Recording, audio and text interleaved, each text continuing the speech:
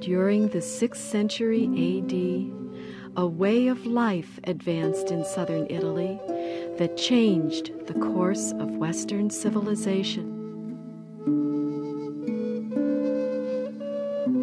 It's really a wonderful life. But it's impossible to describe. It's impossible to put into words what the feeling or the expression of the life brings out. It's something that has to be lived.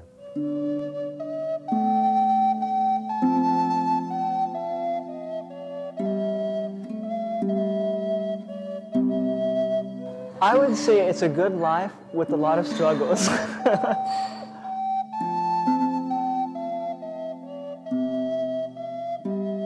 And I find that the life here very fulfilling. I have more time to intimate with God.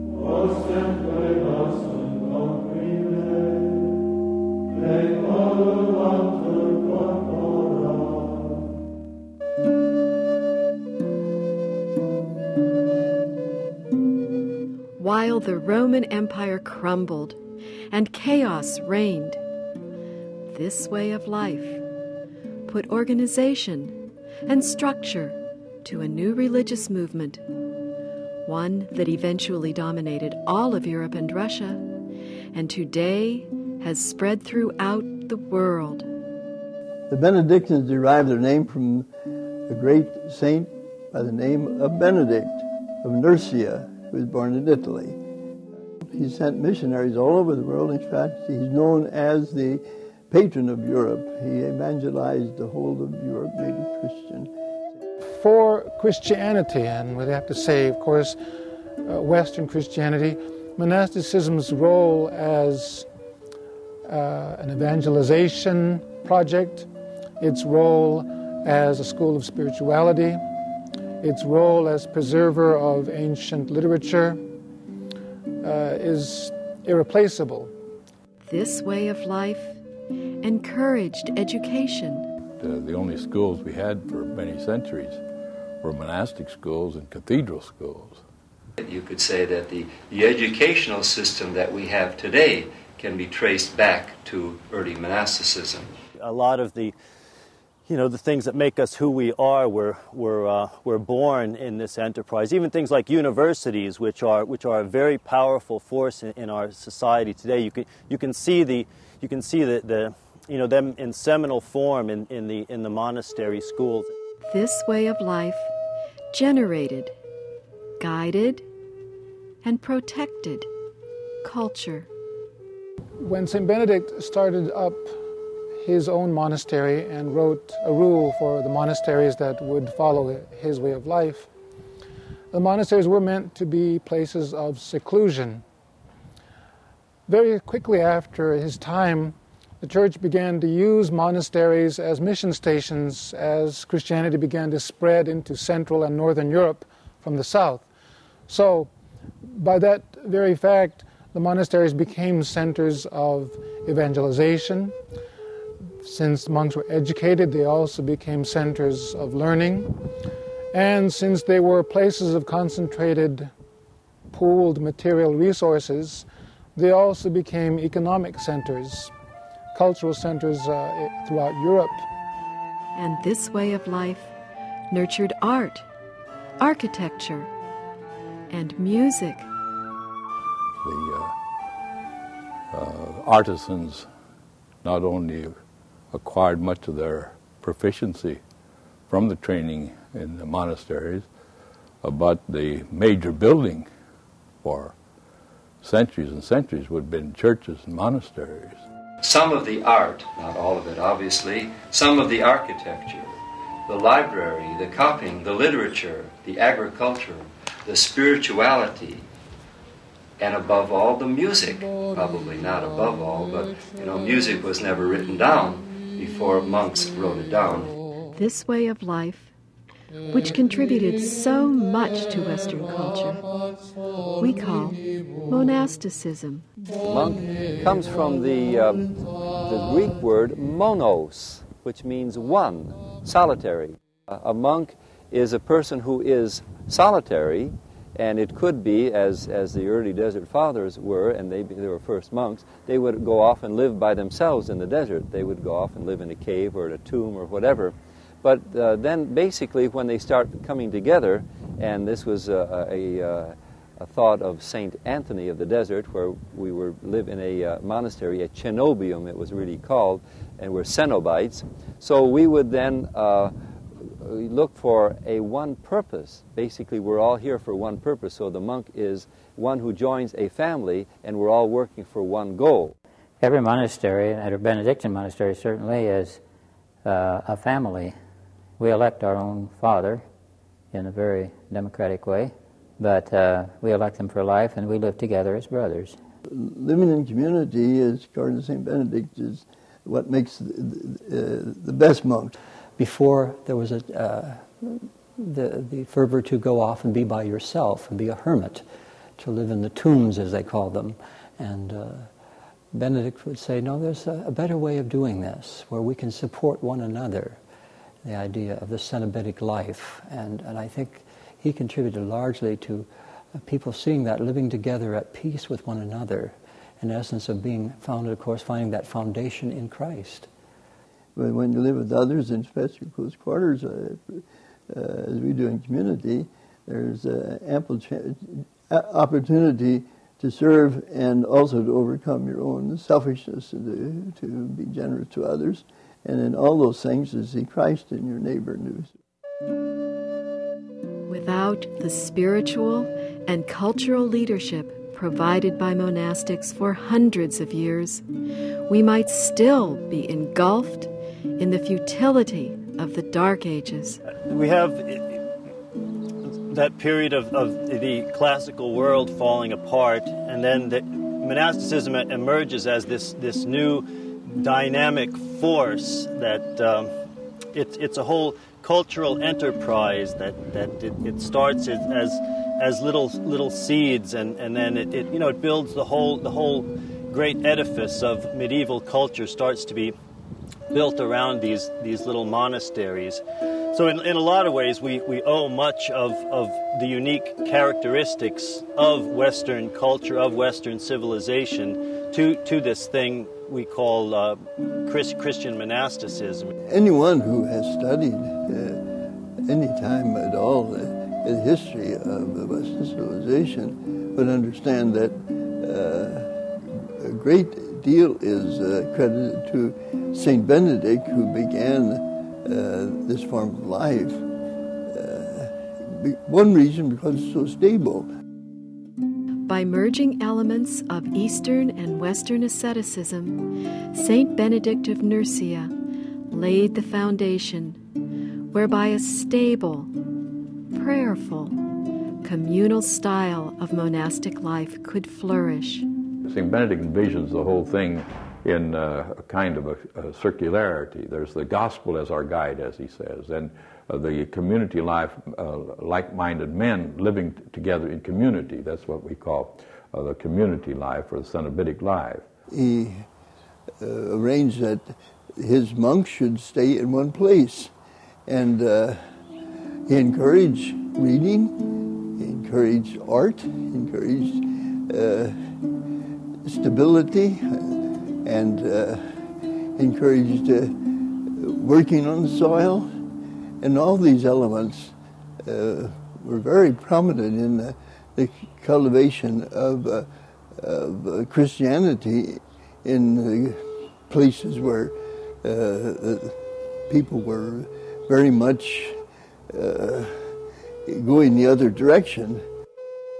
The outside world floundered in ignorance and turmoil at the end of the first millennium after the birth of Christ. Sicut locutus est ad patres nostros, Abraham ex semini eius in secula. The tonality of Western music was developed in Gregorian chant. It all grew out of there. The different modes brought up to Bach finally defining the tonality of Western music. But within the monastery walls, civilization progressed. And it all started out, very simply with these monks.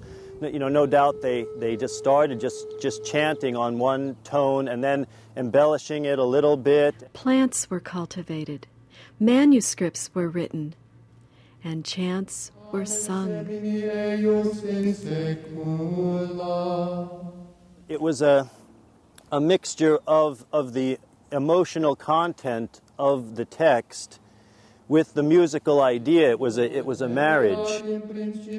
Christianity was seriously practiced in a daily life ritual following St. Benedict's principles set down in his famous rule. In the monastic life, we make a deliberate intention out of living this way of life.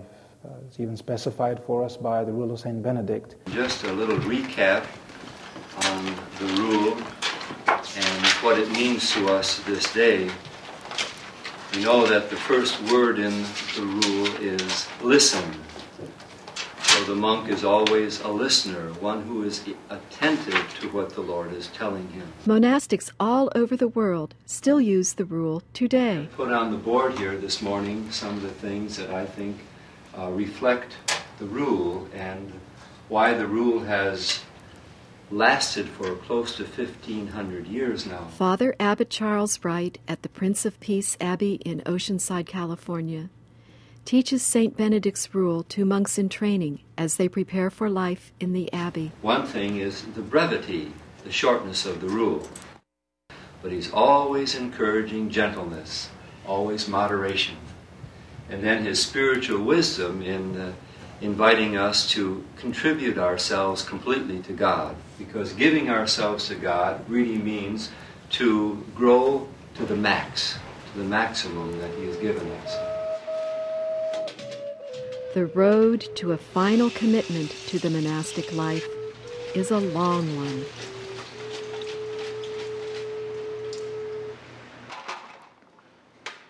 Church law won't allow us to be committed to religious life until we are 18, the minimum, 21 in most cases. And whatever is preparatory to that is really a kind of prelude. We don't really consider yourself a religious until you at least begin in the novitiate. There are several stages to get to be a chapter member, a full-fledged member of the corporation, of the community. The center of concern is the good of the individual, where this individual would be happy, because God would not be calling him to an unhappy life. And we don't view life as, the religious life, as some more ascetical frames of mind, as just penitential, but as a place where you can find satisfaction in doing God's will. The trainee, or postulate as the new monk is called, must master the many dictates that govern life in a monastery. And you know the 5 vows that we are taking here, the vow of poverty, chastity, obedience, conversion of morals, and stability. Obedience is that wonderful opportunity for us to follow in the steps of Christ. It's just your willingness to do someone else's will that saves you. And that's what the whole purpose of the life is here, is to bring out of you what is the best that the Lord has given us.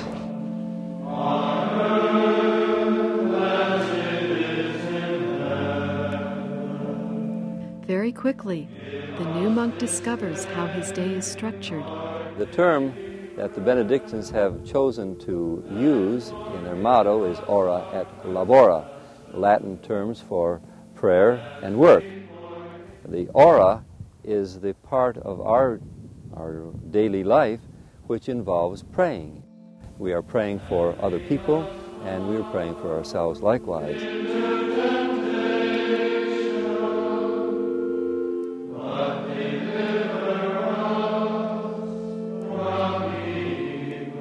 Labora is that we have to work by the labor of our own hands. Accordingly, the monk's daily life revolves around work and prayer.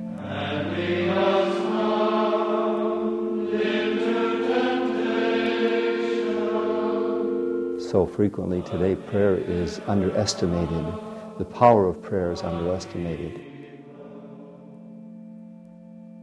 When we pray, we often think of wanting to achieve something for ourselves, obtain something from God, whether it be happiness or growth.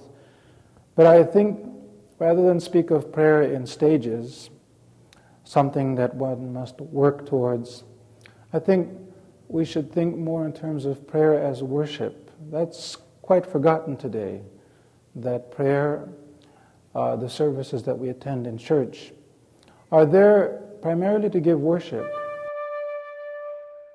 Prayer service, or divine office as it's called, begins early every day. Once we are able to transcend, once we are able to communicate with the Lord and the power that is drawing us, then we find a peace. There's a joy that comes about by knowing you're doing what you were designed to do. The key ingredient to any kind of growth in a life of prayer is personal honesty, that one increasingly sees what he really is before God, and also is given to see what God really is. And that kind of honesty about oneself and the admission of what God is brings your life gradually in harmony with God's will, so that your worship becomes increasingly unself-conscious, and it becomes more of a real relationship. Prayer service continues throughout the day, combined with psalm and scripture readings, and of course, with chanting. O Father, that we ask thee now, through Jesus Christ, thine only Son.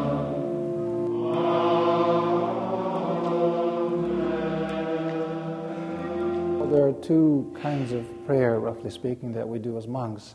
There's the prayer that we have together, rather structured and formal. Our Father, who art in heaven, hallowed be. And then there's, of course, the times for our own private personal prayer, alone. And prayer lasts until night, when the monks retire in silence.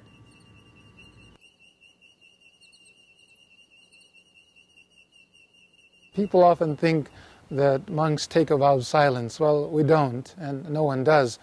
But we do have a discipline of silence and times for silence. What you see going on externally in a monastery, well, there really isn't all that much. All the real important work is going on in here, inside. It's interior work. Long periods of silence mark the life of a monastic. It's necessary to us because the rule of St. Benedict demands it. There are mostly times of silence rather than times of speaking. The monks practice silence for several reasons. First thing that silence does is it reduces the amount of external stimuli, stimulus, and so that the monk's not reacting to things coming at him. And it's only in that climate, that milieu of silence, can he develop the freedom to be, to work on this interior transformation. That's the important work going on. Silence is the main factor that creates one to be centered in Christ. Without that silence, we never could get in touch with God in the first place. We often use words to mislead ourselves or to deceive others. We also use words to attack other persons. And so the deliberate practice of silence is something ascetical, whereby we set aside a human faculty that can be used to injure, that can be used to mislead ourselves and others. And We don't necessarily feel this silence, but we offer it to God. Silence also serves another important purpose. Our life here is one of listening, because that's the very first word in the rule, is to listen. Monks have been perfect examples as through the centuries of opening and being silent, being open to God so that God could speak to them. And that's why we have such profound writings in the early church with Augustine and so forth, because they opened up to God in silence. Most meals are eaten in silence, broken only by a lector who reads to the group. The church of their childhood, and 3, like myself, had converted to lifelong practice. It doesn't grow the way But at evening recreation and on weekends and feast days, there's opportunity for socializing. It's going to work. Brother Blaze, honey. Brother Blaze, honey.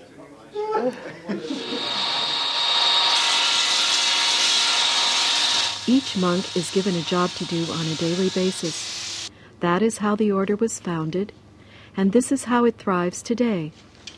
Their individual work contributes to the smooth operation and self-sufficiency of the community.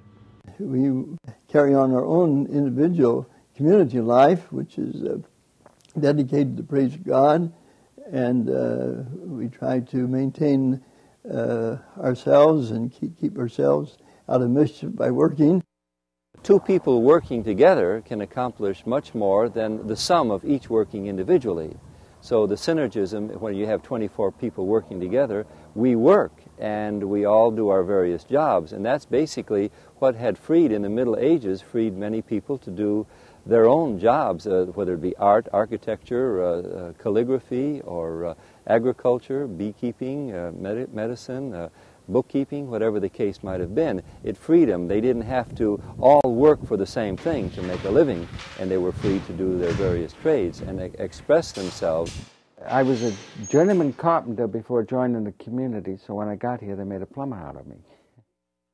I'm the secretary to Father Abbot, both Abbots, and I'm the vestiarius, also assistant to MC, Master of Ceremony for pontifical occasions.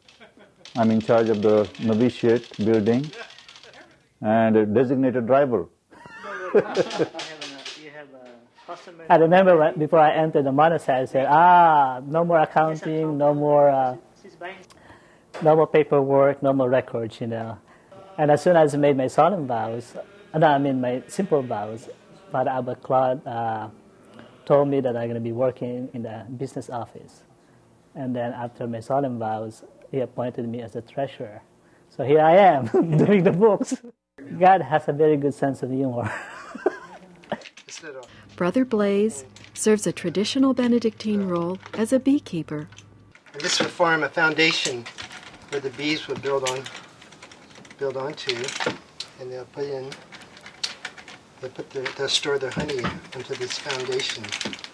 After that, it goes into the hive, and then the bees will fill that with honey.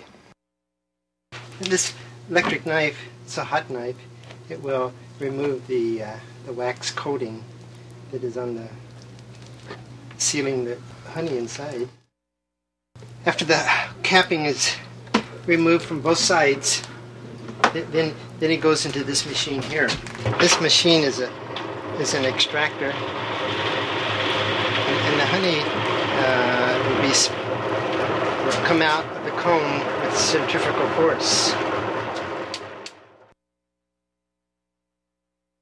There's a lot of honey, here in the cappings. I can extract about 25 gallons in one day. Of all the jobs performed, the essential role of Father Abbot keeps a monastery functioning efficiently.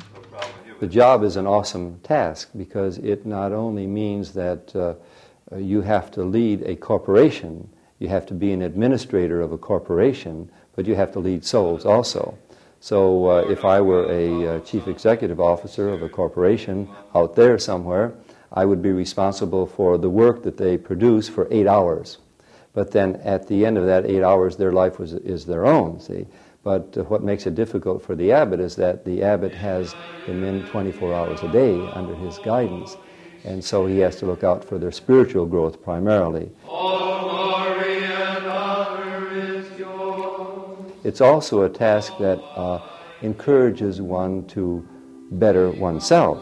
So we're always, and Benedict St. Benedict in his rule is always encouraging the abbot to sometimes see the plank in his eye rather than the little mote that's in the brother's eyes, and always rule with mercy rather than justice, but let mercy reign.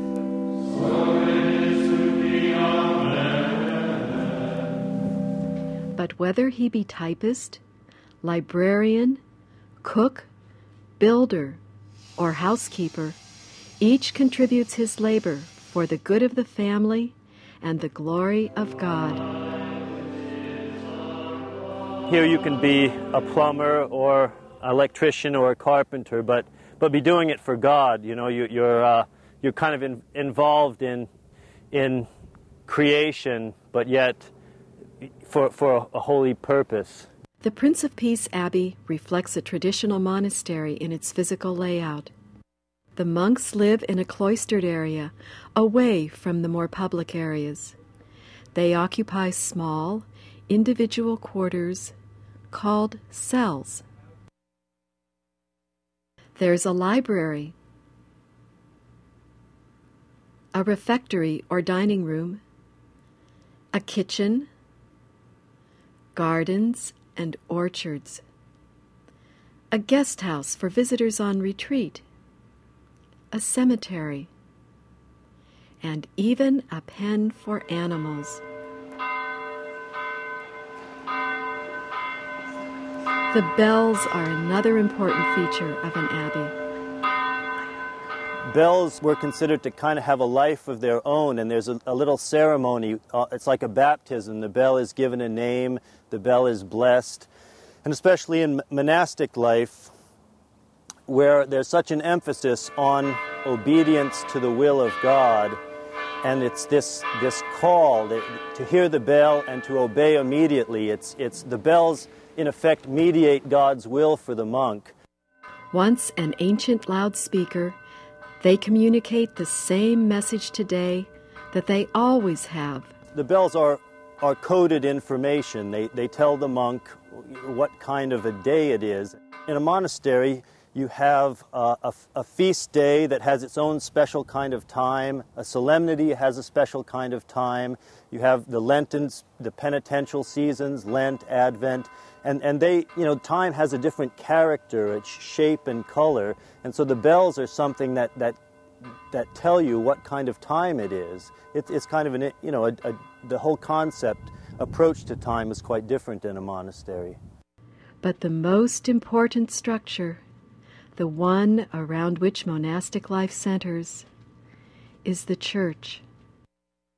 Although it may not resemble a medieval Gothic cathedral, the church at the Prince of Peace Abbey communicates the same message architecturally. When we talk about symbolism, there are many types of symbols. You have many things on the outside that are symbolic of actually what's transpiring on the inside. So the triangulation that we see in the church is indicative of the Trinity. Like the ancient cathedrals, this church's art and architecture, both inside and out, depict a wealth of spiritual symbolism. The term icon really means image, and it's the Greek for much more than just a picture, because it has a great deal of symbolism. It tells a story about a person. If it's an authentic icon, Jesus always identifies himself in the hand. You can see a iota, sigma, and an XC, or a key, sigma. So he designs in his hand also who he is. The eyes follow you, if you'll notice, no matter where you are inside the building. Jesus is holding the book of peace. Basically, that's the scriptures, his scripture, And you see the word pax there, pax meaning peace. And that makes him the Princeps Pacis, which is the name that's written on the base of the granite block just below the icon. Princeps Pacis is the Latin for Prince of Peace. It's all conceived with the Trinity in mind, the Father, the Son, and the Holy Spirit. The windows first used in ancient churches were not really there, the stained glass windows, to provide illumination because the colors darkened the natural light. They took natural illumination and made of it something symbolic, something like a pictorial gospel with deliberate choice of scenes from the Gospels and the Scriptures.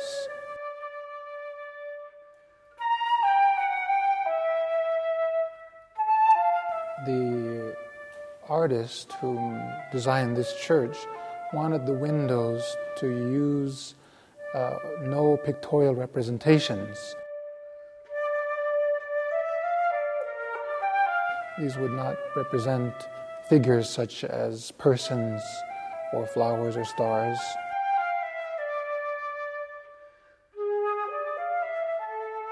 The windows are a Christological reality, a Christological symbol, because they give light, first of all, and so they are a symbol of Christ.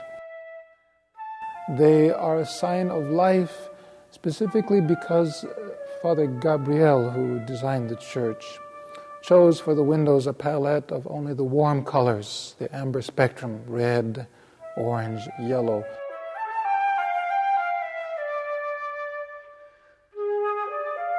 The other part of this design is the movement, which also suggests life. The windows have an intense movement to them in some places, which give an impression of life.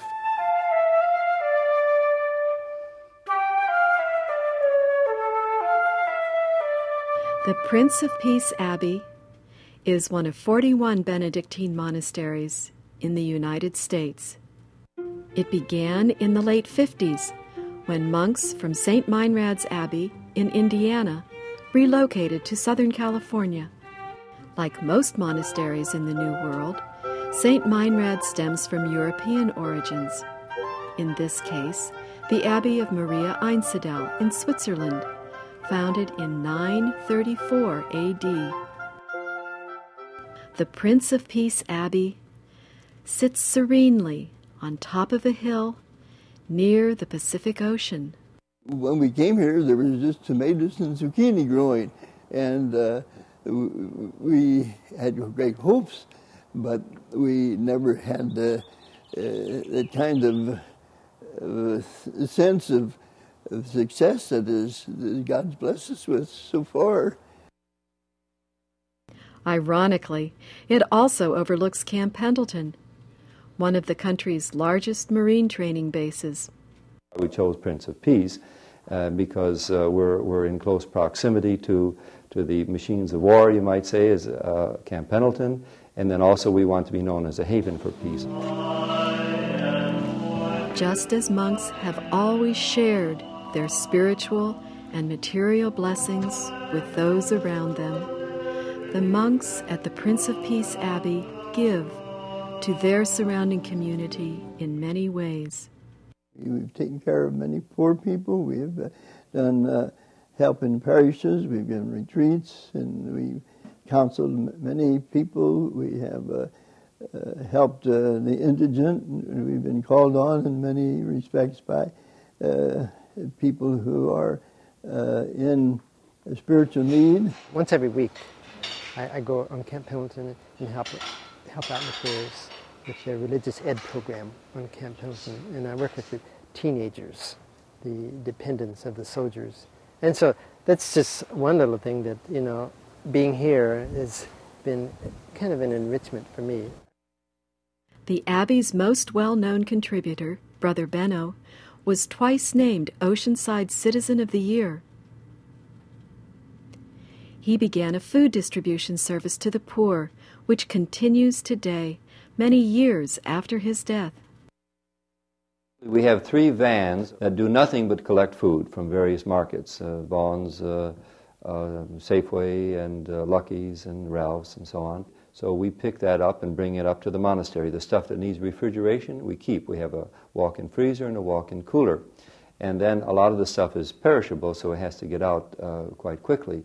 So we distribute it to places that really are in need, and then quite a few people come up here. Also, we give them food. The Prince of Peace Abbey also serves as a retreat for outsiders to visit and share the spiritual environment.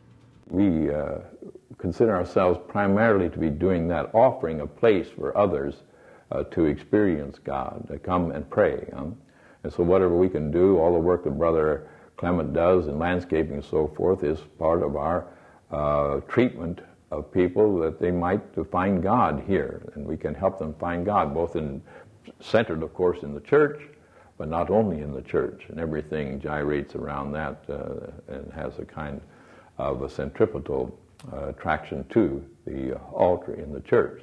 It ought to be a place for people. It's for people to get closer to God, I hope.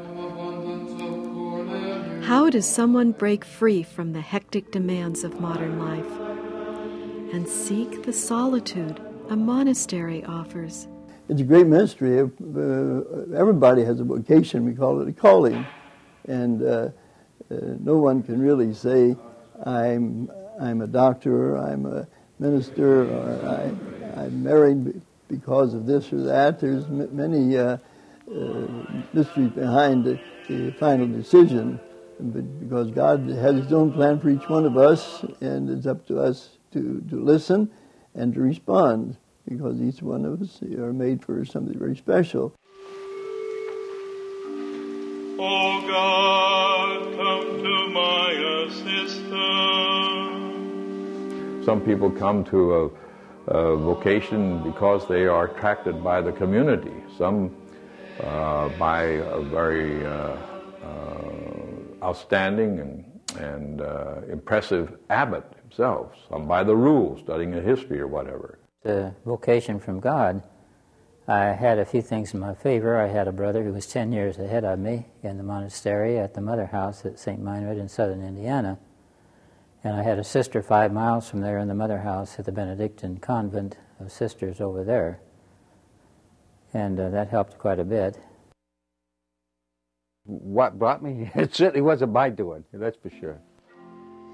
Way back when I was young, in the Philippines, they used to ask you when you were young, what do you want to be when you grow up? And I remembered, when I was 7, I want to be a missionary in Africa, and I want to be a doctor, and to help them. And then I grew up, and then my father told me, oh, no, you won't be a doctor, you had to take accounting, like me, you had to follow my footsteps. I just followed my brothers, older brothers. They are in the Franciscan orders.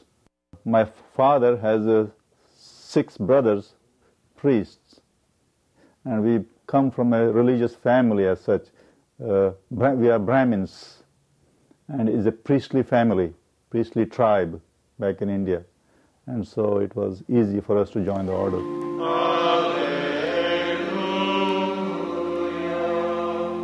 It's not so much that I chose it, it's really a kind of God chose me. I worked for 6 years as an accountant in LA County, and then everything is so empty still.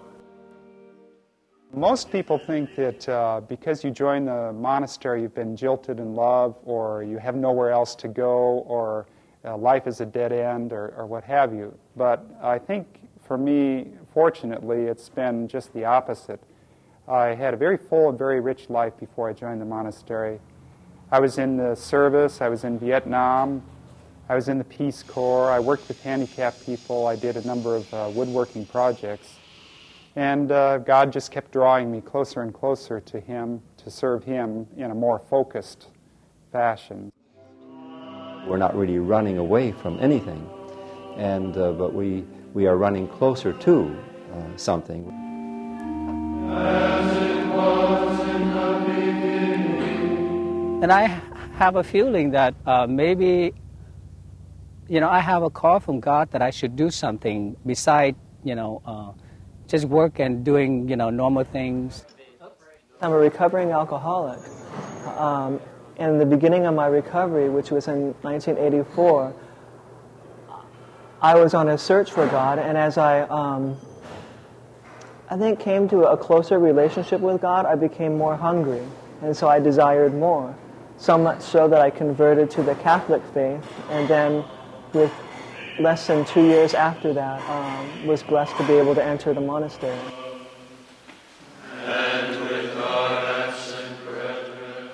My life was kind of a wandering philosophical college student, not any place definite to go, and God started showing me in no uncertain terms that wandering is not the way to go, that He wanted me on His side. I used to go into chapel during the 8th grade when we had a special retreat, and I used to, go to the chapel and kneel down and pray, "Dear God, why do you want me to do this? Why can't I be normal and just get married and have a family like everybody else? Why are you asking me, to dedicate my life to you in this way?" And so, he won out. What does a person get or experience from living the monastic life? Well, it can't be seen. I think it's the best place in the world. But it's something you can't tell somebody about. You really have to live the life for 4 to 5 years before you can even begin to see it. It's easy to romanticize, and again, it is a beautiful life.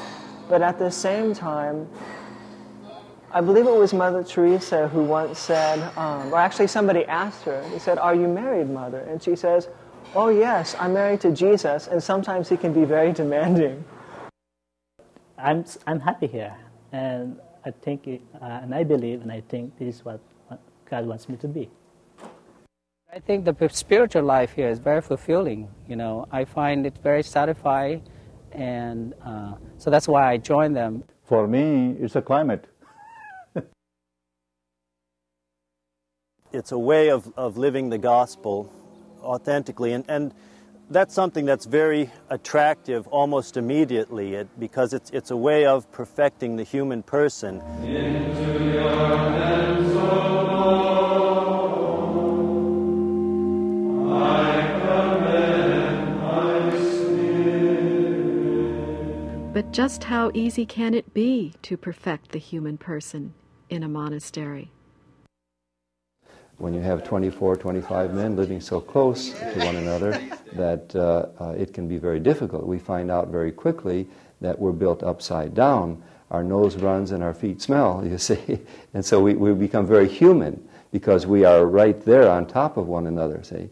And so any friction that goes on, it comes to a head very quickly. Without the quest for God, we kill each other. That's the only thing that keeps the peace. In spite of the difficulty of following a rigorous spiritual regimen, the monks find monastery life has its rewards. It is a constant service to the Lord in daily life, and our consecration of our lives to Christ through others with whom we live. That makes it special. Our life has two things. We have physical life and we have the spiritual life, and those things has to go together in harmony to achieve happiness. I find our way of life here at Prince of Peace has preserved some of the character of more of the European monasteries. One of the nice things about Prince of Peace Abbey is that there is a small enough community to get to know each and every person. The monks live and pray and be involved with God's presence, but other people in the area have supported us with their help. with their prayers and with their finances. And this is a wonderful statement that is made by the local community, and it's very evident in a small community as this, of how much they want us here and how much they want God in their life. Scholars and historians agree that monasticism laid the foundation for modern civilization. Its simple, practical way of life preserved sanity and stability as Rome disintegrated. Its devotion to education and culture carried civilization forward despite hundreds of years of the destructive barbarian sieges. Its faith in the teachings of Christ built a religious legacy that has lasted for almost 2 millennia. But Christianity has matured, and life is very different now. Modern man has advantages his counterparts 1,000 years ago wouldn't have imagined. People have access today to so much that wasn't accessible to the general public centuries before. Even on the internet, one can find information regarding the most obscure of Christian teachings. You need not go to a monastic library as you would have had to do in the Middle Ages. So where does that leave today's monasteries? Christian monasticism is an extremist form of life, and we are really on the fringe of the society in a way we never were before. So we have, in an odd way, a new kind of seclusion that the ancient monks never would have imagined. And the seclusion isn't so much physical as it is ideological.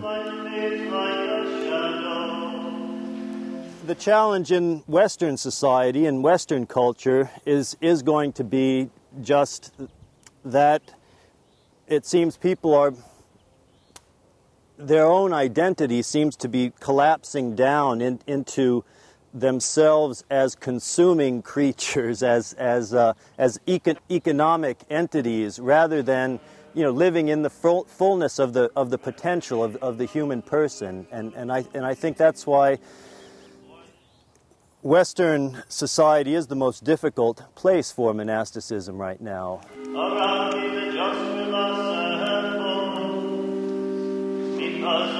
We have life which our culture would measure as quite wasteful.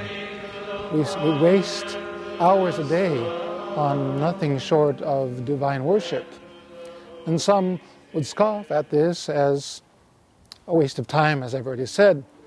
This wastefulness asserts to an unbelieving culture or a materialistic world, technological world, that the human being is not a means to production and profit. That, at its worst, is simply slavery. So how does monasticism fit into this technological world, which seems to care little about spiritual expression? Monasticism isn't contrived to achieve what it has secondarily happened to achieve. It is not of this world nor for this world, but being for values that give permanence to the permanent things in this world. It has made its contribution.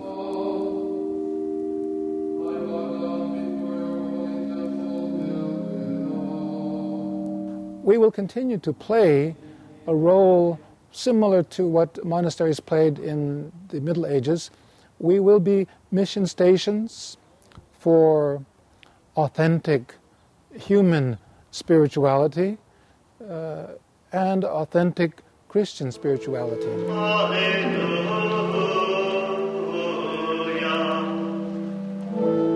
People will see us doing things a certain way, having a certain scale of values and priorities that I think they can learn from.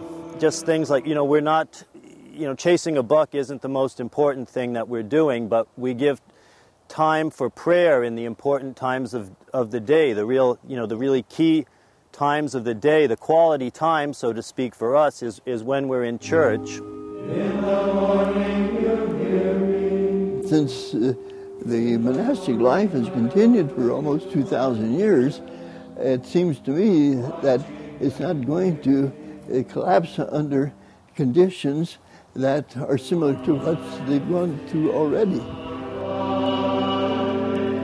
What role, then, can monasticism play in our future? I think there's going to be a strong future for monasticism, especially when you look at something like what happened in Russia, where under the communist government, everything was suppressed. But as soon as that heavy curtain was lifted, and there was some freedom for the human spirit to realize itself, to realize its spiritual nature.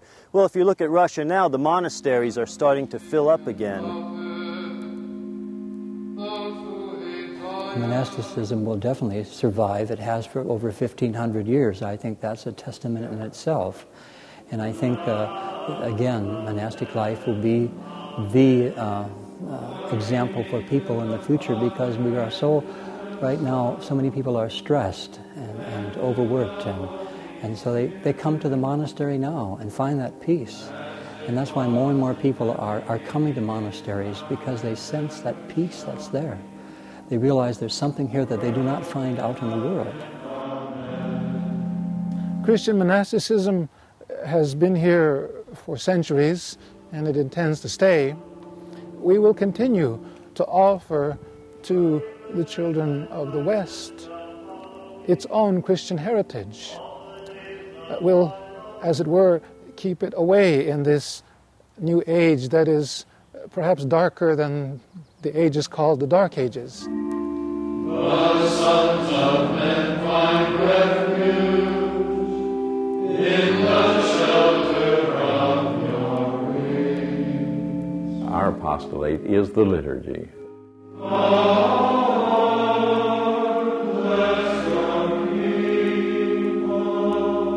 So, in our own humble way, with the means that we have and the few people that we have and whatever talent we have, we provide a way that people can come and join in our prayer and benefit from the kind of space and prayerful environment that we make. That's our primary concern. Everything else is secondary.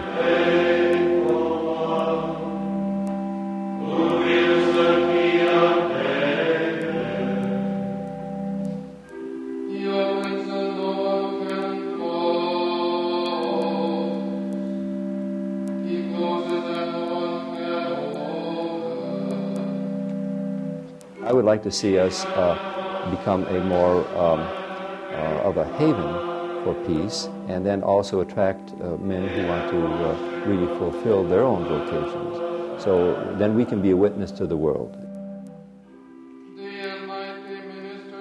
We're in this for good, and we're very happy about it. And we think that the world needs something of this nature because of the condition of mankind. They're seeking something besides the worldly pursuits and worldly happiness, because we're made for something greater.